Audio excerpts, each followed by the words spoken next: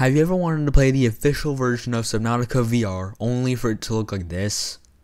Yeah, it's basically all the same game, the HUD's the same, everything is the same. You're just looking at it through the perspective of a VR headset. But we can change that. With the Submersed VR mod, we can enhance the VR experience with motion controls, improved menu interaction, and more immersive gameplay. So, in this video, I will show you how to get the mod today and make your experience a whole lot better. I will add a few disclaimers before the video starts. This is a Windows tutorial, not a Mac tutorial and a Linux tutorial, because I do not have those computers. Do not use mod managers to get this mod, like Vortex or Q Mod Manager, as they cannot properly process this mod and make it so the mod doesn't work right or not even work at all. And finally, Submersed VR only works with Steam VR, so if you bought it off the Epic Game Store, you will have to click Add a Game at the bottom left of the Steam page and select Add a non-Steam game and add Subnautica. And with that, we can now get started with installing the mod.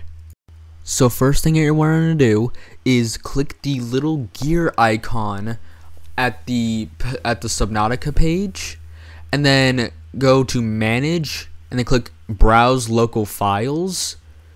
That way it shows you your Subnautica's files, but do not go into the actual files of the game. Just stay on this page.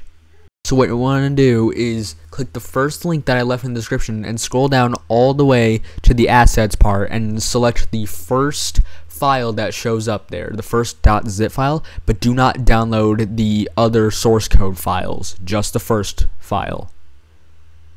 Then you're going to want to click the second link in the description and scroll down to all the way where it says manual installation, and then click on the link that says download Tobey's pack for Subnautica, and then let that file download.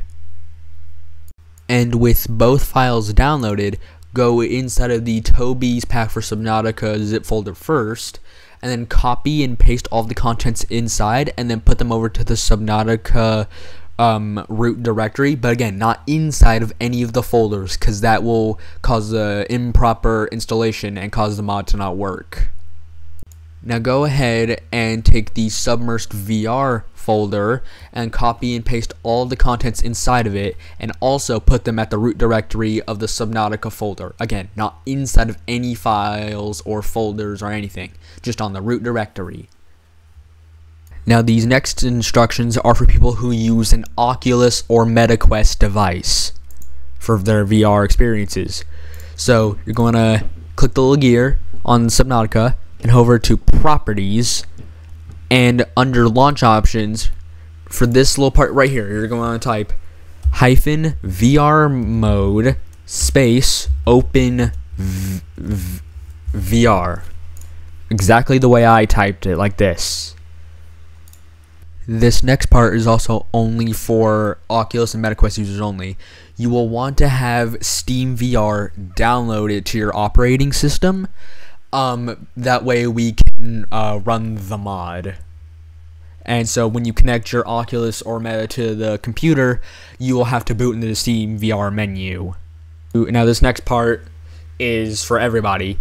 Click play on Subnautica and then choose to launch it in VR.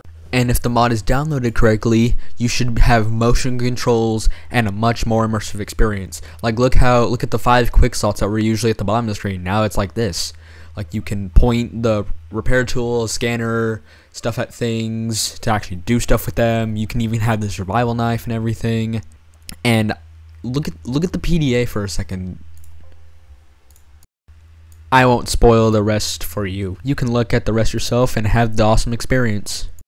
Do be warned though, this mod is still a work in progress, so do not expect a fully polished and bug-free experience. However, the third link in the description that I left, you can post your issues with this mod so the developer might be able to help you with your issues.